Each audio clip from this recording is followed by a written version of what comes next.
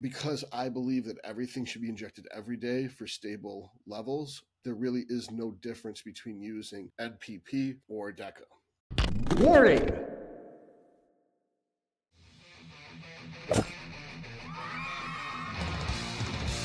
You're watching Dr. Todd Lee TV, where theoretically you could learn a bunch of cool shit. Greetings, Earthlings! Like, subscribe, and share this video. Share with a friend. Share with enemies. Share with people who think they know everything. Spread it like herpes.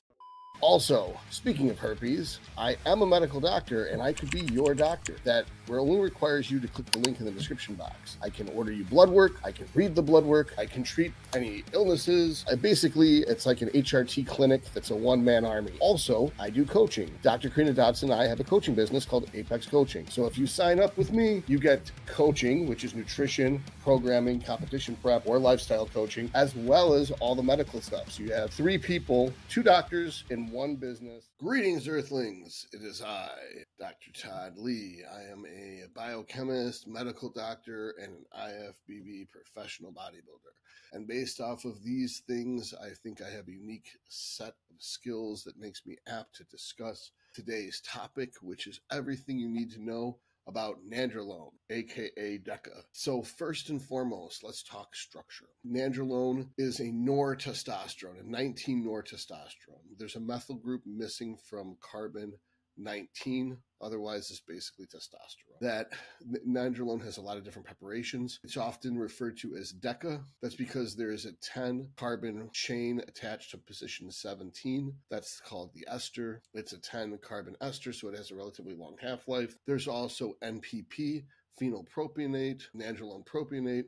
There's a whole bunch of different esters attached to Nandrolone. You'll be hard-pressed to find anything other than Nandrolone, Decanoate, or Phenylpropionate. For this reason, people just refer to NPP and Deca, that one's a short-acting, one's a long-acting, that unlike other short esters, the molecular weight of the phenylpropionate ester is pretty much the same as the molecular weight of the decanoate ester, and so you still only get 63%. So a lot of people say you get more tren with trenacetate than trenathate, you get more test with test propionate than test and anthate. That's true, but it's kind of insignificant because you titrate it to the dosage effect you're looking for. I will use these 2 drugs interchangeably. Just know that because I believe that everything should be injected every day for stable levels, there really is no difference between using NPP or Deca. I traditionally always choose the longest acting drug because I want to have it build up in the system to its highest level. Now, although it is capable of being aromatized and converting over to estrogen, estradiol, or esterone, it doesn't typically do that very much. It does at about 20% the rate of testosterone. However, it does seem to cause gyno more than one would attribute normally to an equal amount, let alone less amount of estrogen. And the reason is because it is very weakly binding to the progesterone receptor. When something weakly binds to the receptor, sometimes it has the antagonistic effect.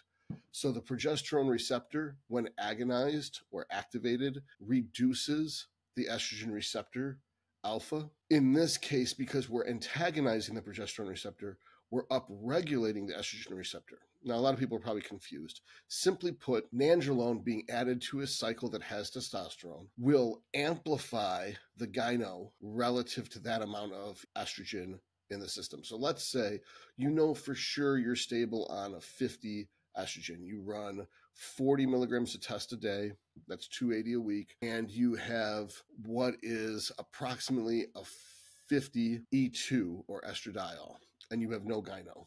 You add in maybe 20 milligrams a day of Nandrolone, and that should be more benign than 60 a day of test. But for some reason, even though your estradiol doesn't go up, you have gyno. And the reason is because there's more estrogen receptor alpha on the breast tissue because of the Nandrolone. So since there's more estrogen receptor alpha on the breast tissue, the 50 estradiol you have is now acting as if it was 100 or 150. And the way that it does this is that it's antagonizing the progesterone receptor, and the progesterone receptor is there to keep in check estrogenic activity. Now, I know a lot of you are thinking this is too complicated. I don't understand. Bottom line is you never mix test and Deca. That's it. That's the easiest way to understand this drug, is that if you're going to use testosterone, do not use Deca. And I remember, when I say Deca, I mean all nandrolones. Do not use nandrolone and testosterone together. Don't do it. People are like, but I thought, and so says, and blah, blah, blah. Don't do it. It's just not worth it. But I want the joint benefits, or I want this, and I want that, and I want this, and I want that. Just don't do it. Now, nandrolone by itself is great, except it doesn't convert to estradiol. And as we've explained countless times, you need the estradiol to activate the GH to make IGF. Despite what anyone else says, they're wrong.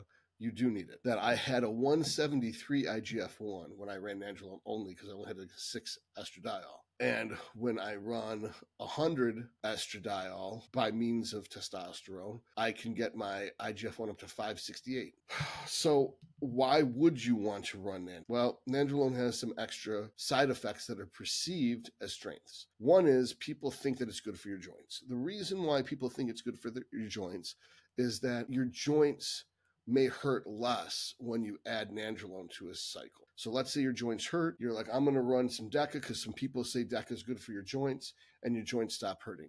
The reason why is that it is antagonistic to the glucocorticoid binding to the cortisol receptor. Also, there's cortisol binding protein, CBG. So it binds strongly to CBG and it bumps off cortisol into the bloodstream. So there is a very short-term benefit in the sense that there's more free circulating cortisol present when you add nandrolone to a cycle. This goes away quickly because after those are metabolized and chewed up and spit out, you will have now less. So it's short-term joint relief due to cortisol. The truth is, you could just change your rep range and make the load less and the reps higher, and that should alleviate joint pain. I'd like to thank our sponsor, Fusion Regenerative Therapies, where I am the Director of Human Performance. This is the practice in which I practice medicine. We'll be able to order you blood work and read your blood work and help you with therapy as needed based upon the results of your blood work. Please click the link to get a consult with me, and I can help you optimize your performance. Thank you. It does increase collagen synthesis, but so does EQ. So if you're taking something for collagen synthesis, EQ is probably a better choice. The big difference is, of course, EQ can act as an AI. And as we've established, although nandrolone doesn't upregulate aromatase activity, it upregulates either the amount or the sensitivity of estrogen receptor alpha, which is almost worse because estrogen receptor alpha is the feminizing estrogen receptor. It's not the anabolic receptor like estrogen receptor beta. Estrogen receptor beta is the one that builds muscle, builds bones, protects your liver, and also in some ways upregulates IGF-1 synthesis, even at the muscle tissue. I know a lot of people say that your IGF-1 serum doesn't matter because that's from your liver and we care about the muscle.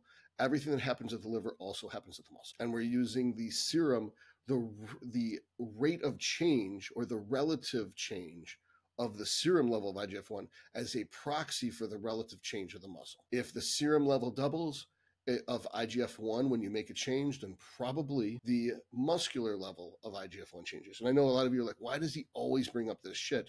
Because in the end, how are you growing muscle? You're growing muscle through genomic expression of the testosterone binding to the androgen receptor complex and through IGF-1's activity on the muscle cell. Those are the two ways that in the end, that is always how you're getting muscle synthesis, is androgen receptor and IGF-1 receptors. So the downstream of mTOR, like mTOR signaling, AKT signaling, all that stuff. Is it better for training heavy? Well, no, just don't train heavy. Train appropriately for your joints to handle. If it's hurting your joints or hurting your tendons, it's too heavy, back it down and use more reps. I talked about Gyno. So DHN.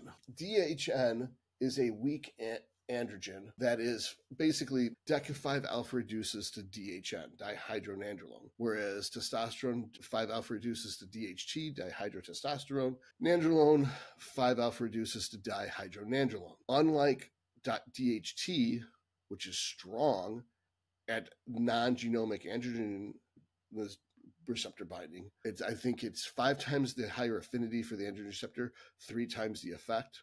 But this is for androgenicity, not for anabolic effect. DHN is weak, so it softens nandrolone's androgenicity to convert to DHN. If you were to use a 5-alpha reductase inhibitor to stop nandrolone converting into DHN, it would actually become stronger and ipso facto would actually be more androgenic. In theory, more androgenic than testosterone, although I don't know how that's quite possible. I think that the bottom line is don't mix a 5-alpha reductase inhibitor with nandrolone unless you want to lose your hair. And don't mix nandrolone with testosterone unless you want to get gyno. So if you don't want to get gyno and you don't want to lose your hair, you would have to run nandrolone by itself. But if you run nandrolone by itself, you're not going to create IGF-1 from your GH. So the only population that would really benefit from nandrolone only therapy would be people who won't use GH. My opinion has changed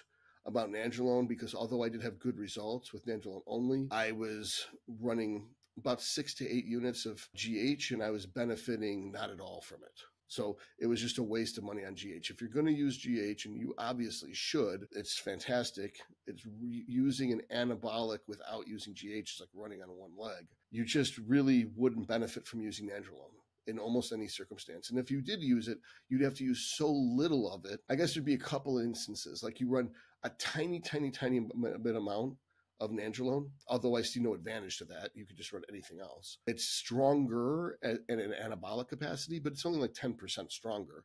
So adding 120 or 140 milligrams of nandrolone a week for all the headaches you could run the risk of causing, you're only getting the equivalent of like 150 milligrams of something like testosterone. Or you could run a ton of nandrolone, like in the 1,000 or something, and then run a tiny amount of testosterone, like 20 or 30 milligrams a day, just to get enough estrogen so that you can get your converting over of GH to IGF-1. But I'm pretty sure what's going to happen is before you maximize the GH to IGF-1 conversion, you're going to get gyno. And I've had gyno surgery now, and it does not mean I can just get away with it. There's still going to be, even if you've had gyno surgery, you're still going to have some breast tissue remaining, which means you can still get gyno a second time.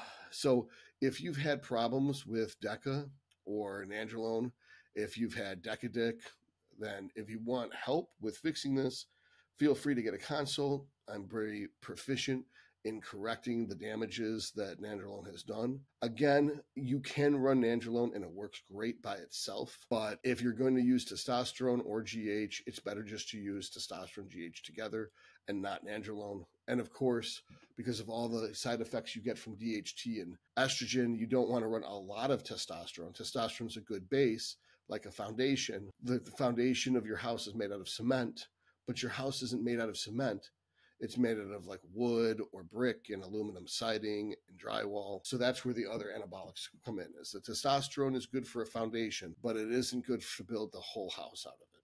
Likewise, nandrolone would be great, but you can't mix it with testosterone. And if you use nandrolone, you're not going to get any benefit out of using GH. I shouldn't say any benefit. You're not going to get an anabolic benefit out of using GH. So if you've got further questions, feel free to get a consult. The link is in the description box. And until next time, may the force be with you.